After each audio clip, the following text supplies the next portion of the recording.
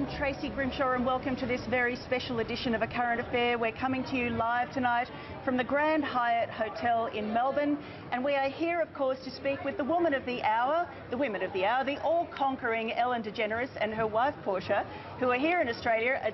That's the world's worst kept secret, I think. And you've had an amazing response. Hello, welcome. Hi. Thank you, Tracy. Good to see you again. It's good to see you. This is something I don't think we could have been prepared for what this was. I mean, it's been overwhelming. I mean, the reception is incredible and Australia has been unbelievable. 5,000 people turned out to see you in Melbourne today. 3,000 in Sydney the other day. 10,000 today. 10,000 today. 10,000. I was told 5. No, we found out it was 10, and and unfortunately, because I was watching from my hotel room, a lot of people flew in from all over different parts of Australia. People were here at 4 a.m. waiting in line, and unfortunately, I think we were just permitted for like 3,500. They expanded it to 5, and then another 5 went in the kind of overflow. And I felt so bad because not everybody could get in, and they had been waiting for hours. But it was the energy. The people here are incredible. You're incredible people, all of you. Everyone watching. Even if I didn't meet you, you're incredible. What about, Portia, had you expected this? Had you expected this sort of response? This is your country. No, I thought that they would be excited to see Ellen. But, I mean, the response has been so overwhelming. I mean, they're so embracing, so friendly, so lovely. And I really couldn't be happier because I've been waiting 8 years to show her Australia. And this is kind of the best way to see the country. Well, I bet you're asking yourself why it's taken you so long to get here when it's so much fun. Have you been saying that? Have you been nagging her? Of course I have. We just tried to figure out the right timing because, you know, I'm usually off in the summer and it's winter here, and we were trying to get here for beautiful weather, and we got here for beautiful weather. Yeah. It's been amazing. It is. And it was just, and now I want to come back. This was, you know, obviously we were supposed to be here a lot longer, and I got sick and we had to postpone it, so we were here a shorter amount of time. We didn't get to go to Geelong, which we were trying to. I would love to have taken her to Geelong to see my hometown and so many other parts of Australia. We were supposed to go to the Great Barrier Reef, and I had to lose that because we have to get back and do a show. So we'll come back. Did you get to hear kookaburras? Yes, when we were doing Sydney, one showed up like literally on the top of scaffolding right when we were going to end the show. There was, and I recognized the voice, and I looked up, and it was a kookaburra sitting on the scaffolding. Kookaburra. A kookaburra. I'm going to have to work on that. What did I say? It's okay. She says Melbourne fine. She's good with Melbourne. You coached her well on that, right? Coached her that. Melbourne. Yeah. What has it meant to you to bring Ellen here?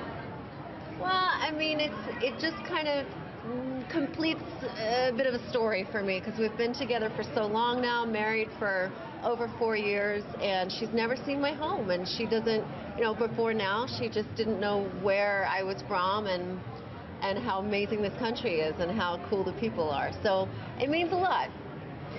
What have you learned about Australia, do you think? Well, first of all, the people are, you know, everything I've heard, like, you know, the snakes are more poisonous, everything's bigger, everything's, you know, and I think that really is the same with people. I mean, there's an enthusiasm that I don't think I've ever seen. There's a passion, there's I mean, really, the people have been beyond Aren't they attractive, too? And they're very attractive. She already knew that, though. Yeah. You know, yeah. They really are. No, everybody here is, I mean, you know, I think that's what I've learned. I knew it was a beautiful country. I'd obviously seen, but, you know, there's just something about the trees here are incredible. You know, everything. It's just a beautiful city. The architecture. But it's really the people that I'm going to leave here with there's just a warmth and a kindness that I experienced that I'll never forget. They're going to want you to come back. Now, I believe, Portia, there's a little rumour that you dressed up in a school uniform yesterday to go back to you. It's true, Tracy. Please tell me. I'm 40 years old, and she made me put my school uniform on from Melbourne Girls Grammar. Oh, boy. Was it your original school uniform? You know, it wasn't. But I do actually have it. My mom kept it. She does not fit in her. I think she was like 13 when she was there, so. No, well, 15. Maybe, I don't know. Probably not. But it was so fun to be back at school, and of course, none of the teachers are still there, but the school itself is there, and the girls were amazing. They were so lovely. That was supposed to be a secret, but that leaked out like right before we got there, I think. I think one of the girls, that you were going there. Yeah. And I think one of the girls actually blabbed that Portia was wearing her school uniform. Yeah.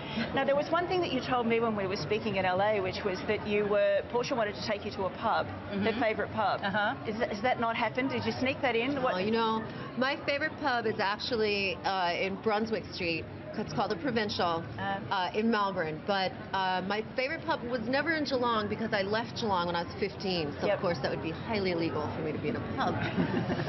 15. So, yes, but I would have loved to have shown her the places I lived in and, you know, my favorite stores and my favorite restaurants. But we just haven't had the time. We went to some great restaurants both in Sydney and the food here has been incredible.